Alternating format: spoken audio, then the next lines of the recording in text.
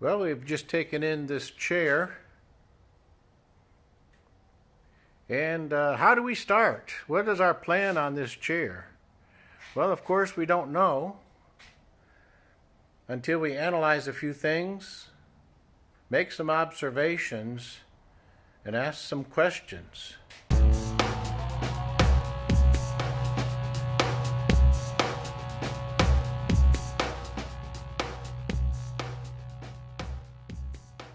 Now, someone online wrote in their review of a hooker recliner. They said, "We bought a hooker recliner and a Bradington Young sofa in January of this year.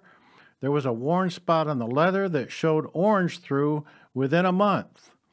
And that's exactly what we're looking at here in this chair. Also, a few months in, we sent it back along with the sofa on which the leather appeared to be peeling and fading. Sounds like urethane, doesn't it? So as we analyze our chair, we can keep in mind that this is likely a common problem. First of all, it's noteworthy that the brown top coat has come off so readily. And so a good question is, how soft is that brown top coat? Now the customer wondered why all of this yellow-orange down here. Well, as you can tell, the yellow-orange is supposed to show through, like on the backrest here. But of course it's darker around the sides. So this is worn off. The brown is worn off here. Let's get a good look on the sides here and see what it's supposed to look like. So a little bit of the yellow-orange is supposed to show through, but not as much as we saw on the backrest. Here we have hardly any showing through, just a hint of it. So that's going to be our target. This is going to be our target. Now the other thing that we have is on this side we have some paint that's been splattered up on here, and the customer has tried to take it off and not been successful. And so we'll have to see if we can remove that, or are we going to get into trouble. So likely the oils from the hands softened the arms so that the brown got soft and came off, same as the hair oils here. But I wondered what in the world would cause this to clean off so readily from the base coat. And Adanita pointed out that there is a heart, upside down heart shape right here, right in the middle. I'll try to get a picture. I can see that. I'm not sure if it shows up with the camera too well. So someone may have tried to clean the ink off and cleaned all the brown off in doing so. I think that helps to understand why the problem here. Then maybe the cleaner itself left this soft so that in subsequent usage the brown came off. The other question that arises is, why does the brown come off so completely from the yellow-orange? And could it be that these are two incompatible types of coatings? For example, if you had a shelf in your house that had been painted with an oil-based paint, and then because it has a slick surface, you put the latex paint on top of that, you know that in short time that latex paint is going to peel off of the oil base. Because first of all, with the oil base, you're going to have to deglaze that, right? You're going to have to take the shine off of it, take the slickness off of it, maybe even sand it, and prime it before you can put the top coat latex on there. Did something similar happen here where we had incompatibility between these two coatings? So those are good questions. The other question is, since we already have the base coat, which is perfectly fine and durable, there's no break in the base coat. It has not been affected by whatever else affected the top coat. Can we match up this dark brown? Well, that's what we're going to do next. The first thing we want to look at is this is our dark brown. This is our number 140 dark brown pigment. But notice that this dark brown is not as dark brown as we need. So we need to make our dark brown darker. Value-wise, we're aiming for darker. Also, notice that the brown is yellowish in comparison to the leather. The leather looks more violet in comparison. So we want to darken it, but we also want to move toward violet. Now we could use violet. Let me get some violet.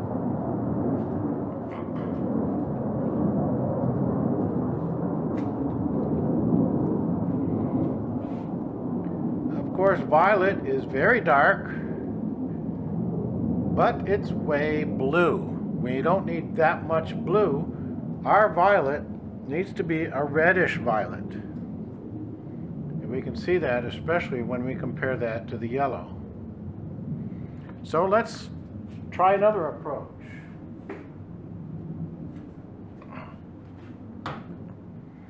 In the other approach, we can take our 110 black, and that's going to give us the darkness. That's going to contribute to the dark value that we're looking for. And remember that black is rather bluish. If we made a gray out of black and white, we would get a bluish gray. So black has a hint of blue. And what do we need to add to that to make a violet? Our darkest red possible, which in this case is our 131 true red. That is our darkest red. But coupled with black, that is, coupled with the bluishness of black, could give us a very dark violet, which will change our stock dark brown to the darkness that we want. Let's see how that works out.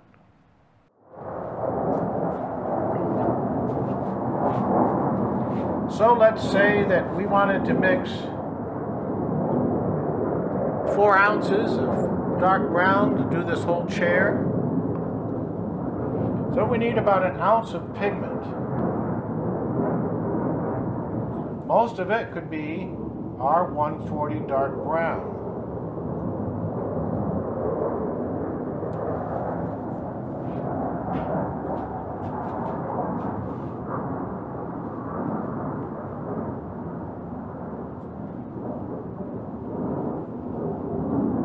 There you can see it, that it's light and it's yellow.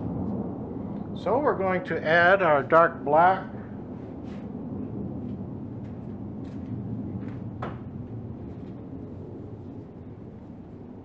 So we can add to that our black.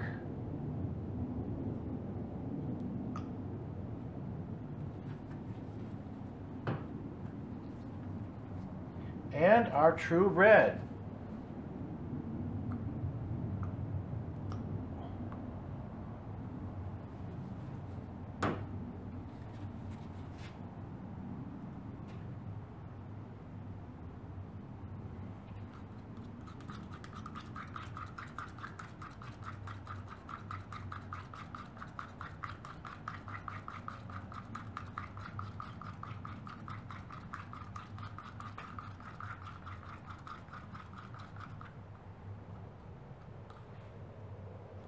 Now this is pigment, so what you see is what you get, and I'm still not red enough.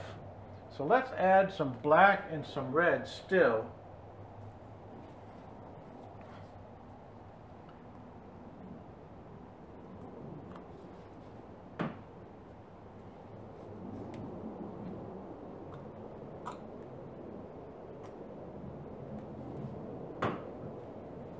more red than black this time.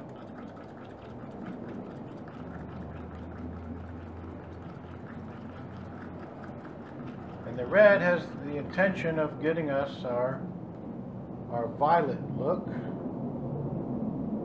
We're still not there with the red. Let's add some more red.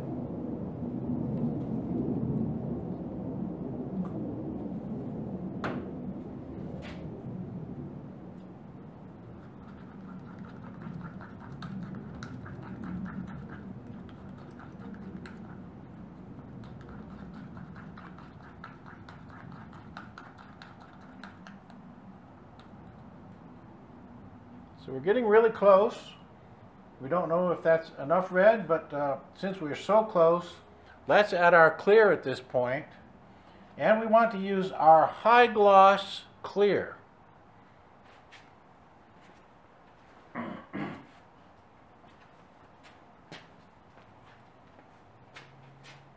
And the reason for the high gloss clear is we want the depth of color. We want the depth of value and the depth of color. And the high gloss clear is going to give us clarity so that we see the true pigment colors once it's dried.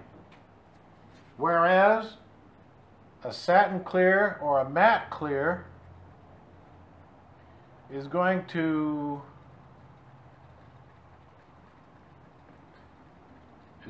contain, you know, a little bit of flattener, which will affect the view, the clear view of our pigment. So we want depth of pigment color.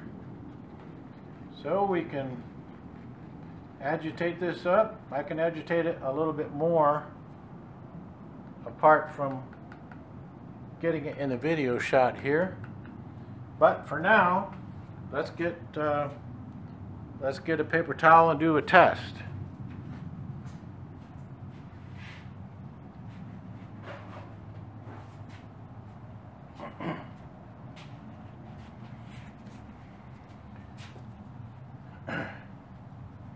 So we're going to do a little test here on where the yellow is showing.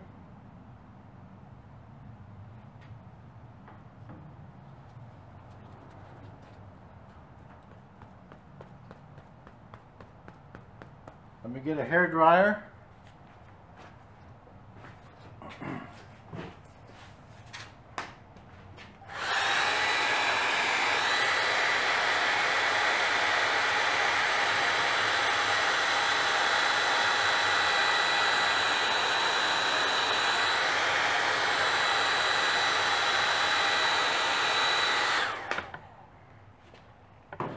Let's add a little more.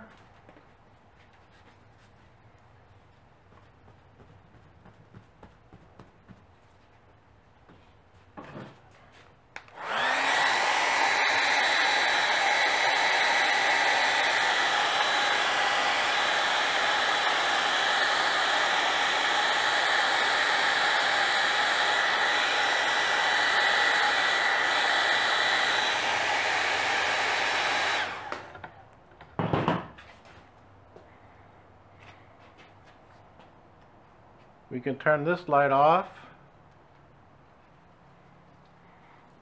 So that's going to be a usable color for us.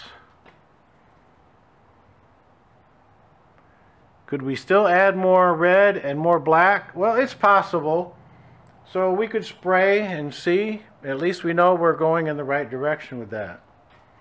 If we needed a little bit more black, a little bit more red, that is doable. But that's how we make our brown a darker brown.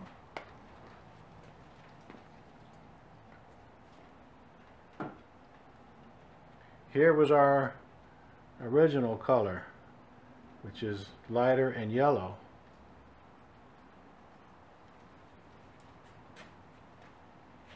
In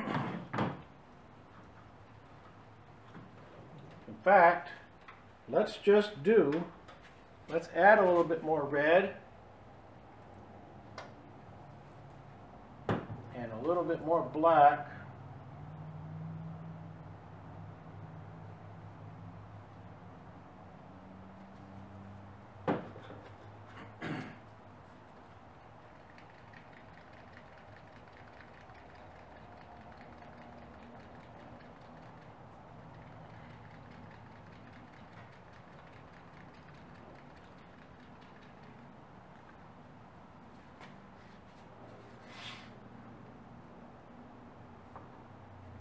Okay, this is just a little bit more red and a little bit more black.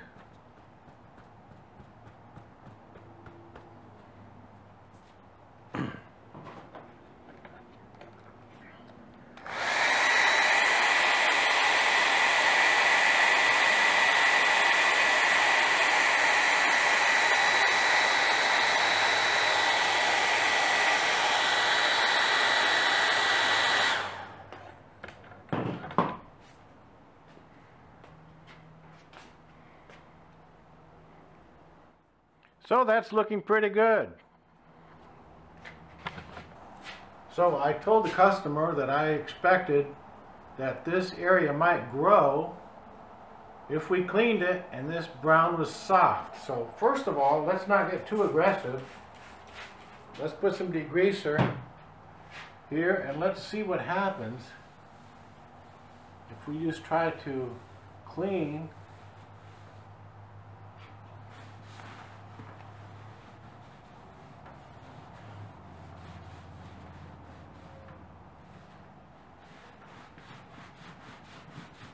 So the spot is getting bigger.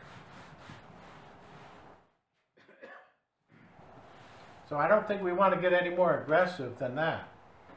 But the point is, if there's some weakness in the brown in this area, I want all that to come off. So let's continue here. This may be a bit weak too. We're not going to go excessive here. Of course, we have our test color over here. Some of that may come off. Although it's not. A little bit. Okay, so more of the brown is coming off here.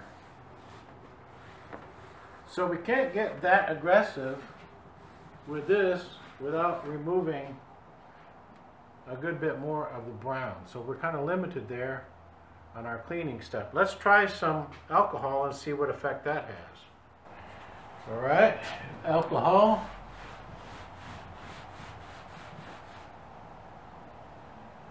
So that is definitely attacking more of the brown.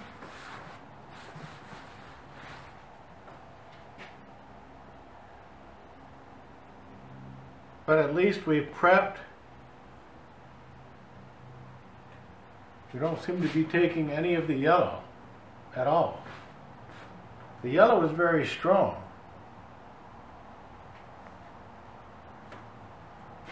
So I think we need to continue this. I want to see if any of this paint comes off with alcohol.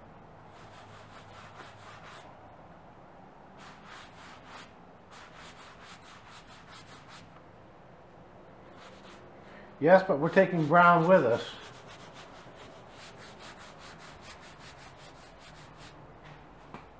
Okay?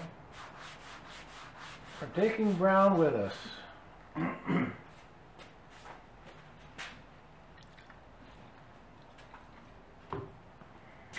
And the paint has already made an impression there as well.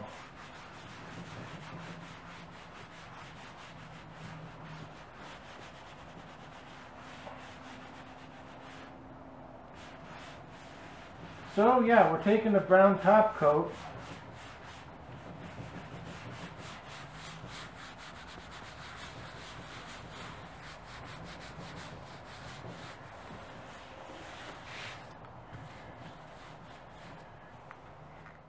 But at least we have something better to start with. And as usual, we've added cross linker to the paint that we just mixed up and strain that into our cup. Now, if you're not in the business but just happen to stumble on the channel, you might think that the preceding was a bit slow and deliberate, and you're right. However, from technicians in the business, this is our #1 requested type of video to present. And this chair gives us the perfect opportunity to fulfill their requests. Now here it was obvious that the first sprayed coat of color did not totally hide these imprints from the paint spots. So what I'm going to do here is just bring all of those white spots up to speed, and therefore we can put fewer sprayed coats. Remember, we don't want a solid top coat. You have to be able to see through it, and so our brown coat will also have to be randomized.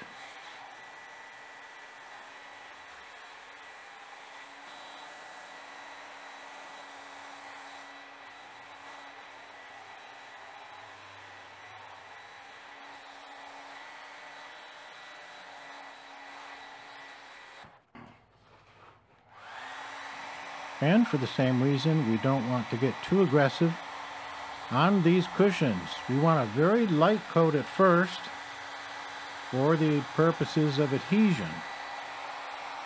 And then when we get to going a little heavier, we want to pay attention to randomization of our dark coating. We did notice on our initial inspection that these wider areas were quite worn. The yellow was showing through more than in other areas. So we will do an overall light coat of brown on these cushions. Since we have such a dark top coat, this would be a good time to discuss lighting. For an inspection light, I am using a handheld full spectrum light. Also, while we were color matching, I had a LED light on a stand. Now that light can be very useful when you have a residential repair.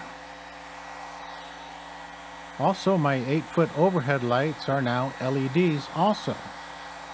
What I've been doing is every time the fluorescents burn out, I've been converting that fixture to an LED fixture.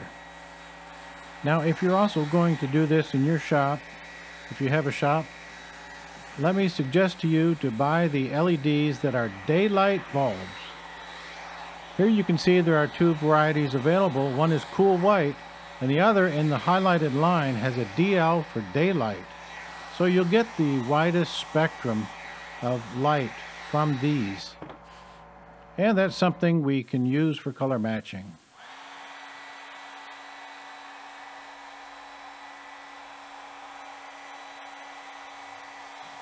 Now in my case, the 8-foot bulbs are single pin on the end, and they make LEDs in the same configuration. Now to convert the fixture, you need to remove the ballast and of course properly dispose of that. Then all you have to remember is wire both sockets on the one end to the white neutral feed and wire both sockets on the other end to the black power feed. It's as simple as that. And the darker the coating, the more light is required. Why is that?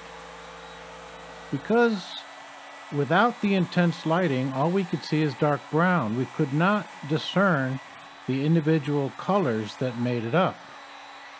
But with intense lighting, now and only now, can you see whether the brown was towards the yellow or towards the purple, or could be towards the green or towards the red. You never know until we get plenty of lighting. We need to get all the lighting possible and then a little bit more.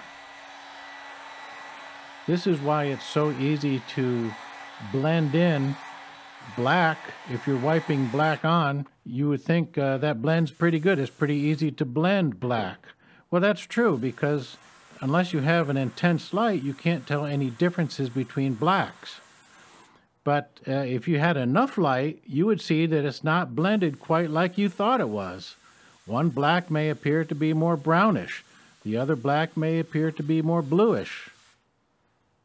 That's why we don't like to mix our car colors inside a garage or even in the shade, because then when we pull the car out into the sun, boy, we really do see it in a different light then. I have dealers that try very kindly to offer me a spot inside when it's too hot or too cold, and they don't understand why I want to work outside in the elements. Well, if I work outside in the sunlight, then at least my color is correct, and I don't have to do the job twice.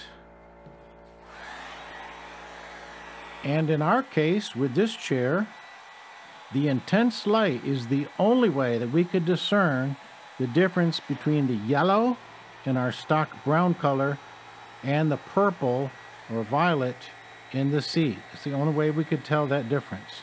We could see the complementary contrasts. We knew that we needed purple or violet to take the yellow out of our brown. Only visible with intense lighting in this case. The same intense lighting allowed us to see how the red was affecting the black and how it was turning red into that dark purple or dark violet, we could say. So all of those critical elements of color matching, whether it was subtractive by means of the complementary colors, or whether it was additive, that is, taking two primaries to get a secondary color, it all hinged on getting intense lighting on this particular job.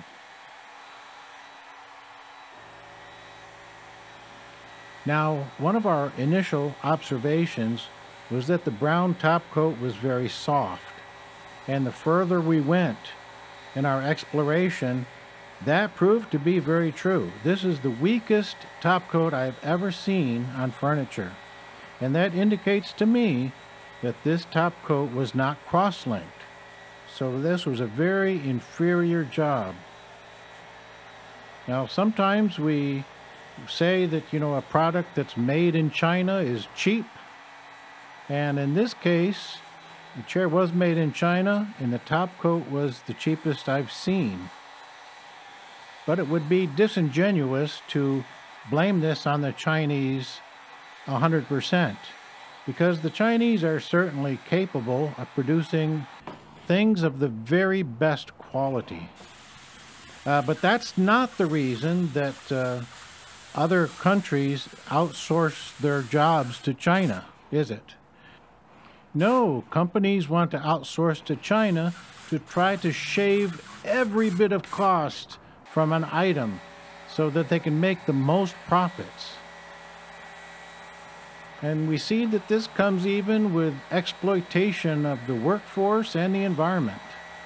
So it would be disingenuous to pressure a Chinese firm to make the absolute cheapest product available and then complain when we get it that it's the cheapest product available. And what about that yellow-orange base coat? That likely is not a sprayed base coat because it's too uniform. That looks to me like a laminate, and it could very well be a urethane laminate since it was not affected by anything we tested on it. And usually the urethane laminate is the worst part. But this is the best I have ever seen, a urethane laminate on leather. It is the highest quality I've ever seen. Unfortunately, the top coat did not adhere well to it, but I think it's mostly because the top coat was not cross-linked. By the way, right here, what I'm doing is I'm putting a cross-linked clear. This is the same high gloss clear with some additives so that we have the most perfect feel. It's got the slip additives, so it has a nice hand when you rub your hand across it. everything to put the finishing touches on this chair. And also the reason for the clear top coat over everything, you do realize we didn't put the dark brown everywhere, but we're protecting the already existing finish.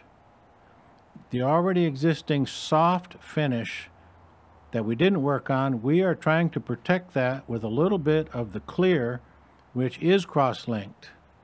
So hopefully the entire chair will now give better service.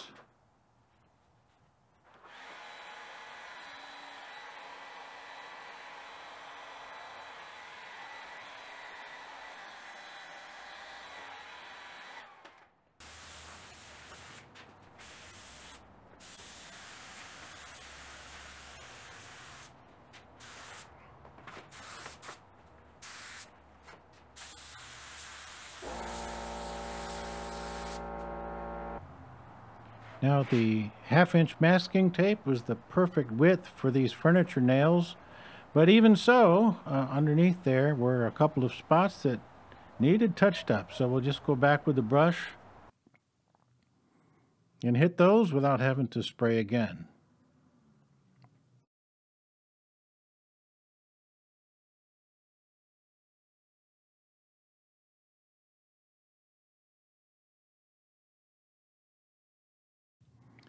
Don't you love it when a plan comes together? Now, during the time I was editing this video, I was also working in the shop, and our friend Gary called me right when I was finishing up this particular job. I had just installed a new air conditioner condenser. You can see where the leaks are here because the oil from the refrigerant has come out and left some wet spots. Anyway, I was in the middle of completing this job when Gary called. I'm trying to explain to him something that I just did, and I thought it might be good just to make a short video of what I just did so he can understand what I was talking about. So Gary, this goes out to you and to any of you who are otherwise mechanically inclined as well. So here's a little tech tip. I've got my AC lines evacuated because I put a new condenser in. Right now I'm pulling a vacuum on the system. I couldn't pull a vacuum before because I had too much of a leak. So what to do? Well, on the end of this yellow vacuum hose, I made a contraption. This goes on the yellow vacuum hose here. This is a fitting that you would use on a can to open up the can for the refrigerant. Attach the hose to that, and look at here, a coupler for my air line, which means that I could put positive air pressure into the system, and when I did, let me get to my light. When I did, I found out that the new ring for here was leaking. So I put the old ring in this fitting. This is the AC line to the condenser. And by putting positive air pressure, I could hear the hissing of the air coming from this fitting. So I had to take it apart, put the old washer in there, and now it's holding fine. And the water you see is some soapy water just to see if it was going to bubble up under positive air pressure. So that's how you do it. You put positive air pressure with a gizmo like this, an air fitting connected to the can fitting, and that goes into your vacuum hose. Now it's 81 degrees outside, but don't worry, we've got a refrigerator on wheels. Thanks for watching. We'll see you on the next video.